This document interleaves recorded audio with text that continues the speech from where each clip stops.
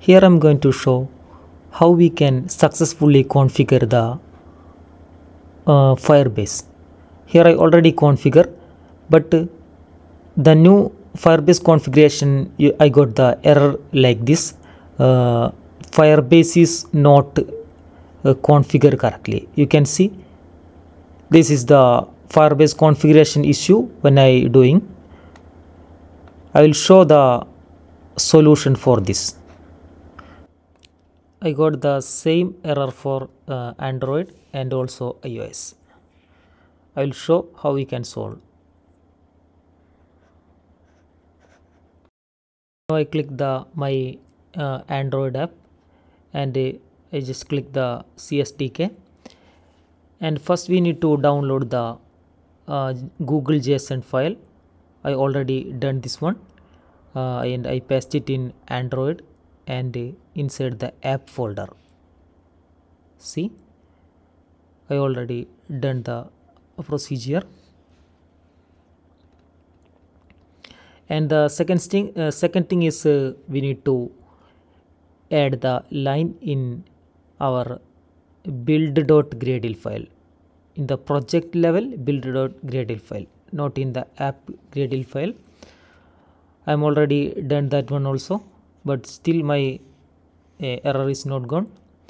You need to paste like this, not like the ID. We need to just copy the com.google gms Google service, and you need to paste like this class path and give the name and also version. I already given. And the third step, we need to copy the ID and plug in the app level gradle file, not in the build.gradle file. You need to copy the ID and we need to paste it in our project. We need to open the app, and inside the app there is a build.gradle file, and I already paste. I done the 3 step correctly, but still I got the same error. Build.gradle file like this, you need to paste like this, not like ID. You need to paste like apply plugin like this. The new version, it's in ID form. So the next step, we need to copy paste the dependency, and we need to paste in the last of the build.gradle file inside the app folder. This one also I done, and you can see when I run I got the error in iOS and Android. Now I will show the what is the solution. Here inside the main app, make sure you need to call the widget ensure initialized, and next normally I initialize the Firebase.initializeApp, and I need to now I pass the options. This is the solution for this issue. Now I pass the option Firebase options, and I need to pass API key, app ID, messaging sender ID, and also project ID. I need to pass these parameter.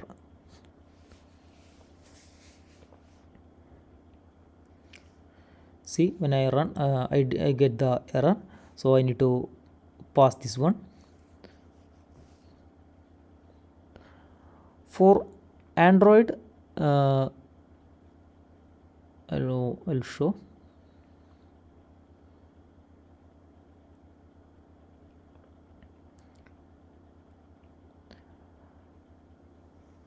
Before I am going to add the iOS also, so I am download the google service.info.plist file. Now I only add the Android. Now I copy paste the file, and I'm going to paste in the iOS folder, and inside the iOS folder, inside the runner, I paste the Google service.plist. I'm already done this one. From this we got the all data for Firebase initialize option. The API key, this one is my API key, so I just copy paste and I paste it in the API key. And next is app ID.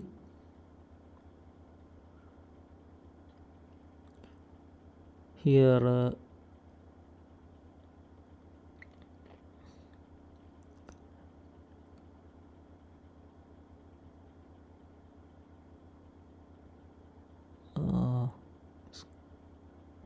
I will show. This is the Google app ID, so I'm just copy paste the app ID also and I paste it in the app ID. Now I first configure for iOS, later I will configure for Android. The next one is messaging sender ID. Here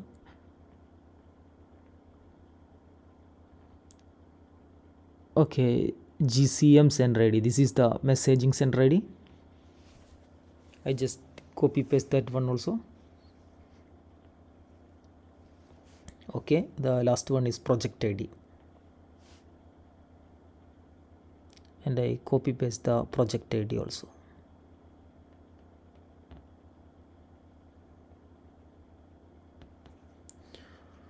Okay, now I complete the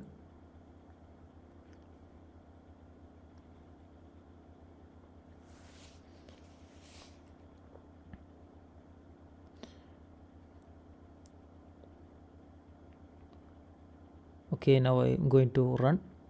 See, now my app is running successfully in the iOS device without any issue. So this is the latest solution for the issue. Now we successfully configure the iOS. Now we need to do the Android, so I'm making the condition platform dot is Android is iOS, we'll already done, and else if it is not Android, in my case my app only in iOS and Android, so if it is not iOS, my app working in Android, so I just copy paste the same and we need to change the data. For this I'm open the Android folder and we need to open the downloaded that Google service.json file, and here we need to copy paste the same. It's the current key is the our API key. Okay, now I replace the API key for Android. Wait,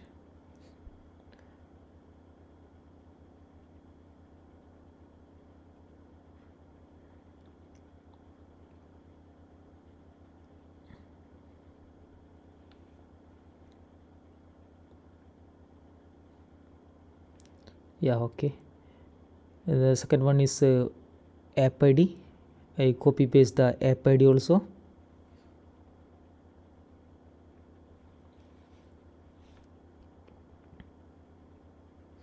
And next one is messaging sender ID. We can copy paste. API key is not same for the iOS and Android, both are different. The first only the same, the last is different, so for iOS and Android API key is different.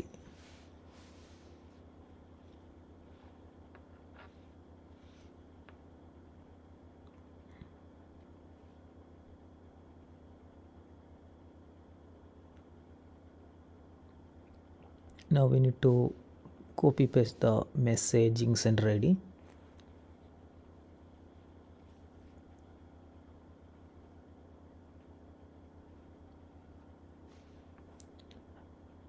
I think the project number is the messaging center ID. So I just copy paste the messaging center ID. Messaging center ID is project number. The last one is project ID. Can find the project ID. Rapid Flutter ADB 79.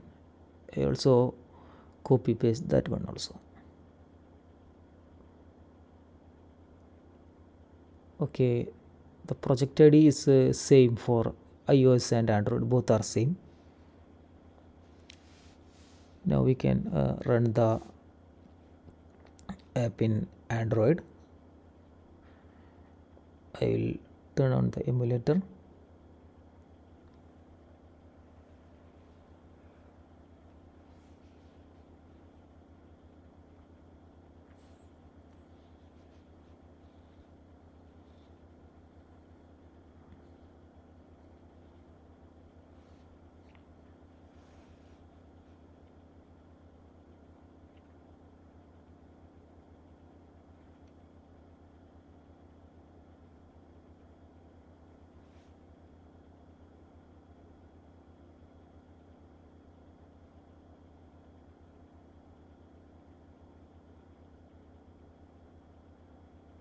Okay, now I run the app in Android device.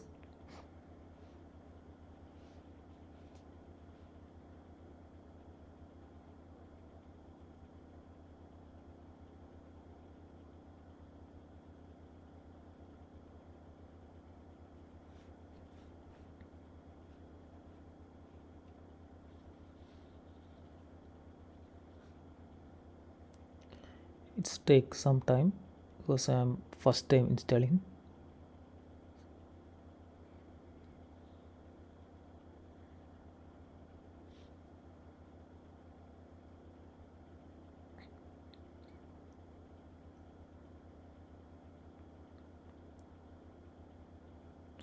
Yeah, now our app is run successfully without any issue. Now I just restart. See, without any issue the app is successfully installed. So this is the solution for this. Thank you.